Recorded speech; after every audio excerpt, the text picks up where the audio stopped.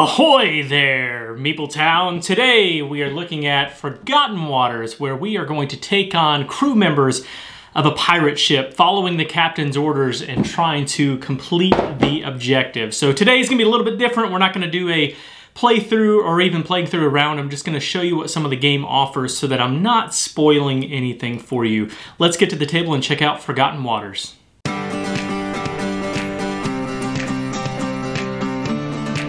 Okay, so here is the setup. It's got everything as tight as I possibly could in here. I know there's a lot here, but I wanted to make sure that I at least kind of give an overview of everything that's out here. So we've got the main board here where we're going to be doing our actions, the book, which is going to be where we are taking our actions. We're going to be flipping through those to as we travel and go to different locations. Everyone is going to take on a different role. I'll explain those in just a minute. But also every character, you're gonna have a scribe. This is a solo game I was playing through. This is the Pride of Meepletown is the name of the ship. You just come up with the name of the ship and then the scenario that you're playing. And then different notes that you're gonna be taking throughout the scenario, which is why I just showed you one that had not really a spoiler because I've just kind of started that one as a newer solo setup. Also, each player is going to have this this character sheet. I just took a blank one again, so I'm not giving any spoilers in the game. I just took a blank one out of here, but this is going to be, you're going to put your name at the top, and the book suggests you can either come up with your own name or you can roll 2 dice, and when you roll those 2 dice, multiply them together, and that will give you the first and then your last name. So you might have something like Creepy McGee or Jojo Murder Bones or something like that. Those are actual names that I've used in games. Then you're going to be filling out this constellation on here, which is a big part of the game to show how you're going to win. If you can get through the scenario, get through the objectives that you need to get through, and finish that completely. If you've completed 4 constellations, then you will be the winner. And if you complete 5, you will have a legendary victory for those who have completed those constellations. And this is where you're going to be filling in your different stats. You're going to be coloring in the squares, and as you get to the stars, you're going to be filling in those constellations. But these will also help you for your roles that you're going to have to do, and I'll explain that in just a little bit too. And then there's some Mad Lib stuff going on there on the inside, which is also very important because it plays a key part, but again, I won't show off any of that. Okay, so everyone's going to take on a different role, and I'll kind of go through what these are. You've got the first mate, and the first mate is going to be moving the discontent marker up, and the crew or down, and the crew marker up or down, depending on your scenario. So in this initial scenario, you start off with 9 crew, and it costs 5 of the resources to be able to feed your crew whenever you have to do that. If these 2 markers ever meet or exceed each other, that is going to mean the crew will lose the game, because you don't want to have your crew too discontent. That will cause a mutiny, which is what would happen in that loss scenario. Next, we've got the boatswain, who's going to be keeping up with the hull track. If this hull track ever reaches 0, everyone's going to drown, and that will also equal a loss. Then you have the cooper. He's going to keep up with the supply track. Again, this is used for different things, but also very important for feeding your crew, like I mentioned earlier. The lookout is going to be keeping up with the objective, and sometimes you will have situations where you will have threat events to happen. So this one, a threat event will happen if you get 2 of these tokens out there, and then when that happens, you're going to cross off that part on the ship scribe is going to cross that off on their sheet, and then they will have to read that scenario, which the app will do that for you. And then your quartermaster is going to keep up with the infamy track, and this is going to determine player order, but it's also going to be very important for when you're placing out your workers out on the board. That I'll explain that in just a minute. But it also will it's helpful. It's helpful to have the highest amount of infamy there, but you'll be able to take actions that will allow you to move up on this track. But as you move up, you'll be pushing others down on this track. All right, now over to the gunner. The gunner is going to be keeping up with your cannons. In this scenario, this is a setup for it. You might not be able to see that, but I've got one loaded level 1 cannon and then one unloaded level 1 cannon that you'll use to, imagine that you will use that to battle. Okay, so how a round goes is everyone is going to have standees for their players. And in this case, we've got the purple, red, blue, and yellow characters. And to start the round, you'll set a timer, and that timer is going to be a 40-second timer. And for that, you're going to place your standees out in these worker placement spots. Now, some of them are going to be blue like this, and that means only one person can be there. The green ones mean you can have multiple people there. Some of them will have red spots, meaning that you have to complete those actions that you're going to take. Like sailing, feeding your crew, things like that. And when the timer starts, you're going to go in infamy order. And if you get to the end of the timer and you've not placed all of your workers, well, the crew's not going to be very happy, and so discontent is going to rise. And you don't want that to happen. So you really want to be quick about taking those actions. Now, the explanation of all those actions is going to be over on this side of the page. However, you're not going to read those, or you're not supposed to read those, mainly because you won't have enough time, but also the rule book tells you not to. But just look at the title, and then these symbols will kind of give you an idea of what that's going to do. So we'll place all these out there. Let's say this is the place that we've put them out onto the board. And then in not infamy order, but in player order, you're going to take your action. So for example, I will just take the blue player's action.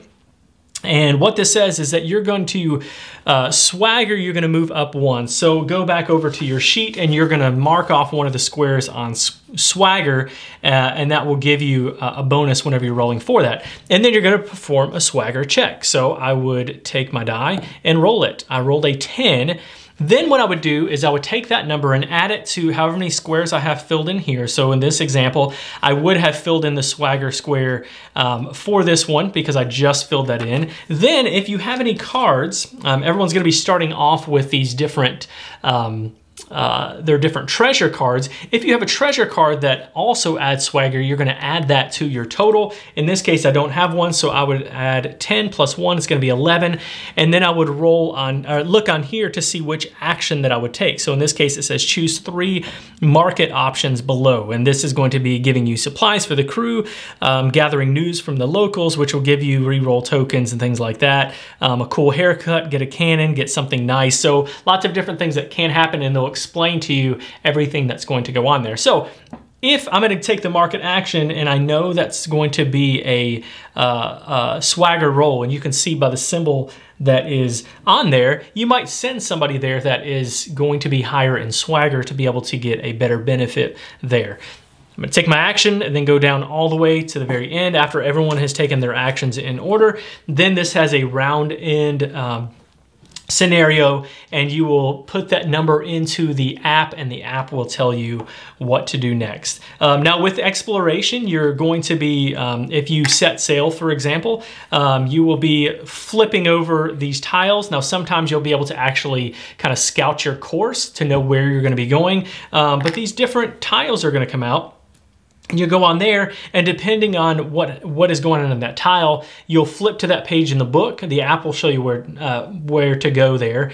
Flip to that page in the book, and then you've got a new set of actions here, but also a new story that comes up in the app. And again, you're going to be going, in this scenario, what I need to be able to do right now is to reach Precipice Island. And this is not much of a spoiler because this is actually something you can see in the instruction book, but I'm not going to give any more spoilers than that. That gives you a decent idea of how the game plays out. Now the scenarios, the stories are really going to vastly play out differently. One thing I didn't really mention is this is a crossroads game, and so there will be situations where something will trigger, and a specific player will have to make a choice for maybe the rest of the crew or for themselves specifically, which is it becomes very interesting because, you know, you're a bunch of pirates trying to coerce the player to do one specific thing, but that might not be what they want to do. And ultimately, it's going to be their choice to be able to make that choice. And it's like the crossroads game, like Dead of Winter, where you have to read the cards and it tells you, gives you different scenarios to do. So that's really interesting as well. The components, let's get on to the art and components. That's a good idea for the, good enough for the gameplay, I think, to give you an idea of how the game plays out. For the art and components, so this is everything here. There's a few more characters in the box and some more cards that I don't have out on the table. And then I also didn't show the app that you have. Now I've just got this loaded up on my phone right now, but this is going to give you your scenario setup. When you go to the gameplay, this will be where you're going to start your timer. There we go, start your timer. You can look at your entry history. This shows you your setup, and then where you're gonna be typing in the numbers, you'll type them in here, hit YAR, and then the app will read that out for you. There's also, I don't have it on right now, but there's some music that plays in the background, so if you have a Bluetooth speaker or something like that, you can plug in, and that will help you hear that better and also be able to hear the voices better. So on to the art and components.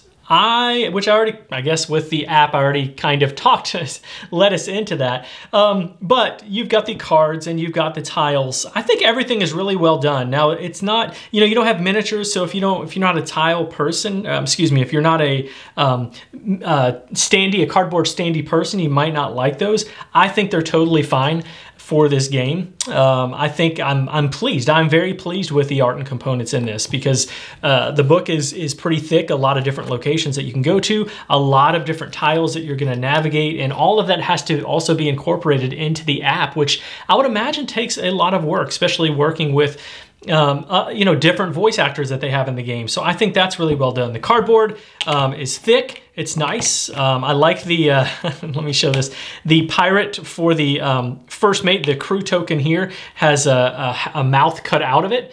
And that is so that you can see how much food is going to go into the crew's mouth, which I think is really cool.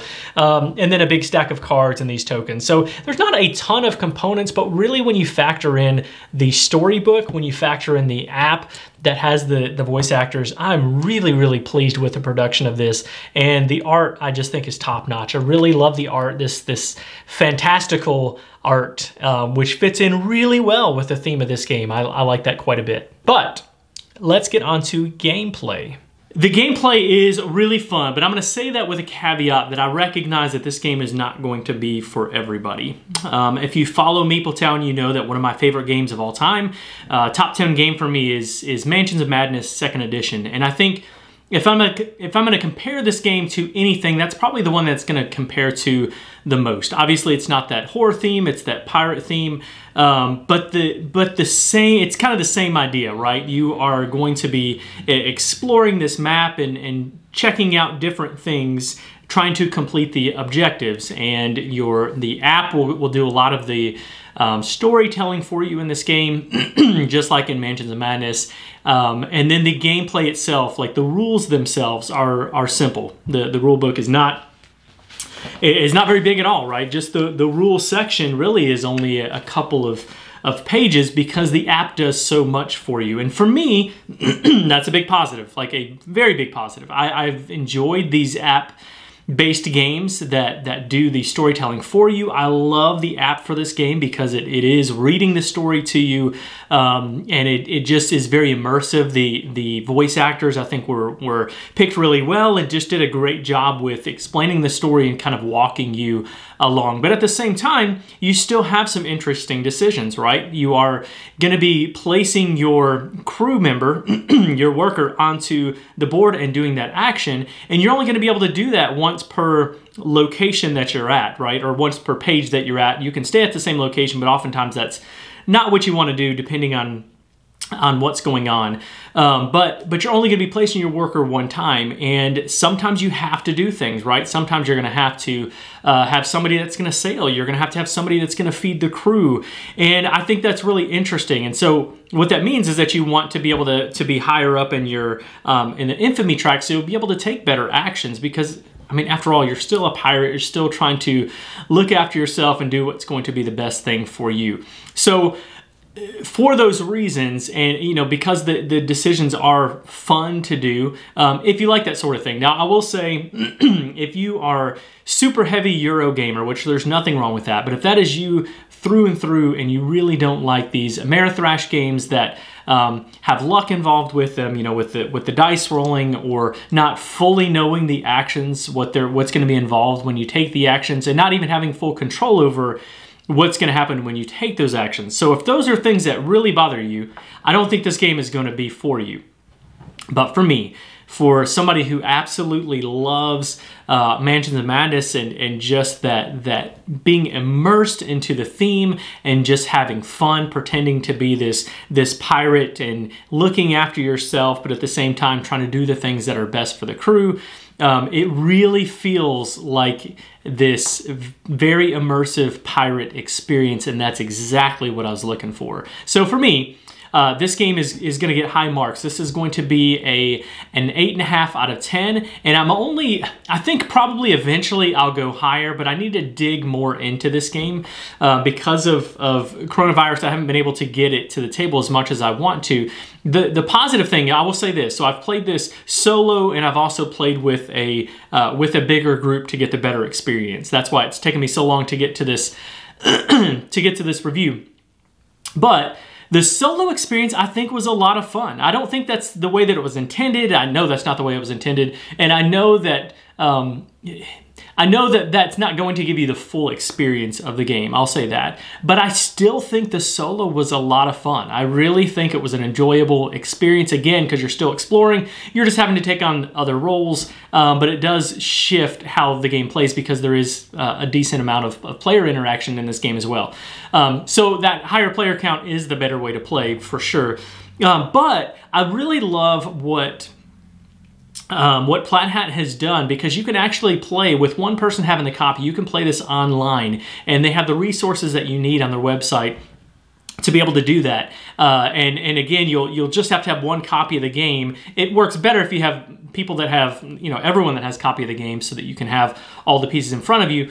But as it is, you can still just play with one copy and play with people remotely, and I think that was really cool, because again, I do think that is the way that this game is intended to play. But all that to say, an 8.5, but I could see it rising, because I know that I'm going to get more plays of this in, and the more I play through these scenarios that do change up because of the map and those tiles that are going to come out, I think that this probably could rise up for me, but I'm going to keep it in an 8.5 right now, which is a really fun game, one that I'm not going to turn to play down, and if I can find the right group, I will definitely play this more and more. So 8.5 for me on Forgotten Waters. Now, if you want to get in touch with us, you can reach us at meepletowngames.com. You can also reach out to us on Facebook, Twitter, Instagram. That's at meepletowngames. Or you can go to our guild at Board Game Geek. That's guild number 3407. Till next time, thanks for coming down to Meepletown.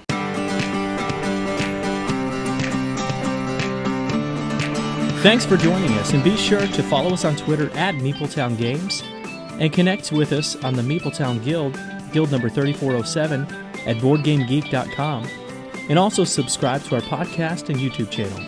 And until next time, thanks for coming down to Meepletown.